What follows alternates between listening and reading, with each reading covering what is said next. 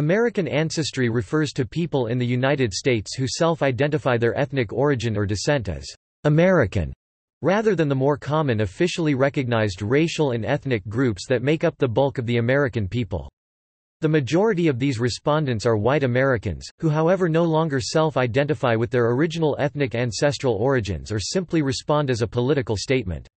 This response is attributed to a multitude of or generational distance from ancestral lineages. Although U.S. Census data indicates, "American ancestry" is commonly self-reported in the Deep South and Upland South, the vast majority of Americans and expatriates do not equate their nationality with ancestry, race or ethnicity, but with citizenship and allegiance.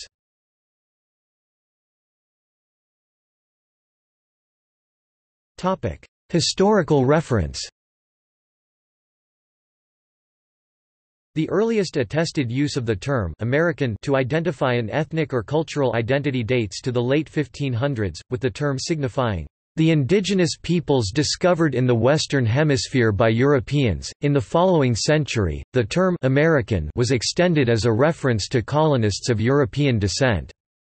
The Oxford English Dictionary identifies this secondary meaning as historical and states that the term American today chiefly means a native birthright or citizen of the United States. President Theodore Roosevelt, a prominent naturalist, asserted an American race had been formed on the American frontier, one distinct from other ethnic groups, such as the Anglo-Saxons. He believed, "The conquest and settlement by the whites of the Indian lands was necessary to the greatness of the race." Roosevelt's race beliefs certainly weren't unique in the 19th and early 20th century. Eric Kaufman has suggested that American nativism has been explained primarily in psychological and economic terms to the neglect of a crucial cultural and ethnic dimension. Kaufman contends American nativism cannot be understood without reference to the theorem of the age that an American national ethnic group had taken shape prior to the large-scale immigration of the mid-19th century. Nativism gained its name from the Native American parties of the 1840s and 1850s. In this context, native does not mean indigenous or American Indian but rather those descended from the inhabitants of the original 13 colonies, colonial American ancestry. These old stock Americans, primarily English Protestants, saw Catholic immigrants as a threat to traditional American Republican values as they were loyal to the papacy. Nativist movements included the Know Nothing or American Party of the 1850s and the Immigration Restriction League of the 1890s.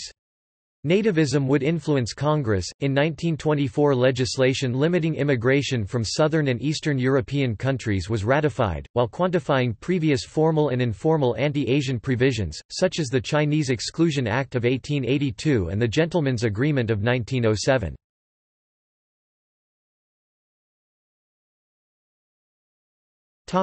Modern usage.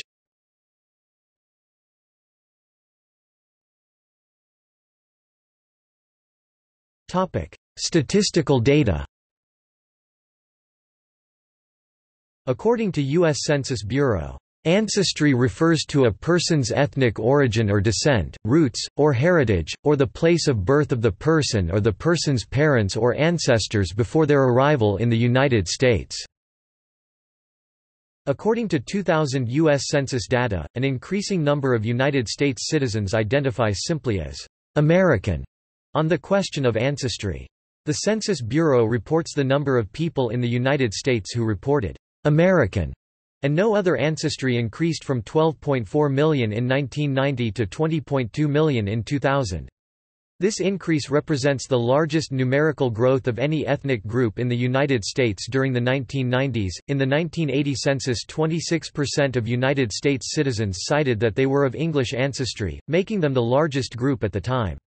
Slightly more than half of these individuals would cite that they were of American ancestry on subsequent censuses when the option to do so was made available, with areas that American ancestry predominates on the 2000 census corresponds to places where English predominated on the 1980 census. In the 2000 United States Census, 6.9% of the American population chose to self-identify itself as having American ancestry. The 4 states in which a plurality of the population reported American ancestry are Arkansas 15.7%, Kentucky 20.7%, Tennessee 17.3%, and West Virginia 18.7%. Sizable percentages of the populations of Alabama 16.8%, Mississippi 14.0%, North Carolina 13.7%, South Carolina 13.7%, Georgia 13.3%, and Indiana 11.8% also reported American ancestry. In the southern United States as a whole 11.2% reported American ancestry, second only to African American. American was the 4th most common ancestry reported in the Midwest 6.5% and West 4.1%. All southern states except for Delaware, Maryland, Florida, and Texas reported 10% or more American, but outside the South, only Missouri and Indiana did so. American was in the top 5 ancestries reported in all southern states except for Delaware, in 4 Midwestern states bordering the South Indiana, Kansas, Missouri, Ohio as well as Iowa, and 6 northwestern states Colorado, Idaho, Oregon, Utah, Washington, Wyoming, but only 1 northeastern state, Maine. The pattern of areas with high levels of American is similar to that of areas with high levels of not reporting any national ancestry. In the 2014 American Community Survey, German Americans 14.4%, Irish Americans 10.4%, English Americans 7.6%, and Italian Americans 5.4% were the 4 largest self-reported European ancestry groups in the United States, forming 37.8% of the total population. However, English, Scotch-Irish, and British American demography is considered to be seriously undercounted, as the 6.9% of U.S. Census respondents who self-report and identify simply as American are primarily of these ancestries and of the Scotch-Irish ancestry in particular.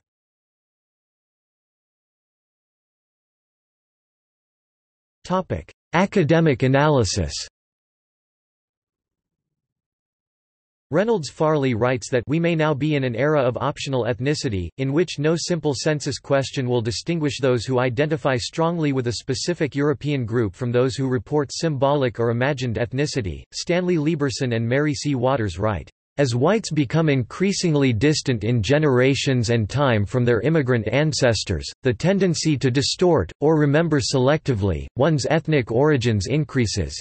Teenage categories are social phenomena that over the long run are constantly being redefined and reformulated." Mary C. Waters contends that white Americans of European origin are afforded a wide range of choice. In a sense, they are constantly given an actual choice. They can either identify themselves with their ethnic ancestry or they can melt into the wider society and call themselves American. Professors Anthony Daniel Perez and Charles Hirschman write, European national origins are still common among whites. Almost 3 of 5 whites name 1 or more European countries in response to the ancestry question. However, a significant share of whites respond that they are simply American or leave the ancestry question blank on their census forms. Ethnicity is receding from the consciousness of many white Americans.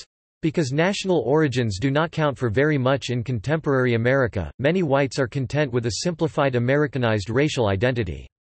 The loss of specific ancestral attachments among many white Americans also results from high patterns of intermarriage and ethnic blending among whites of different European stocks.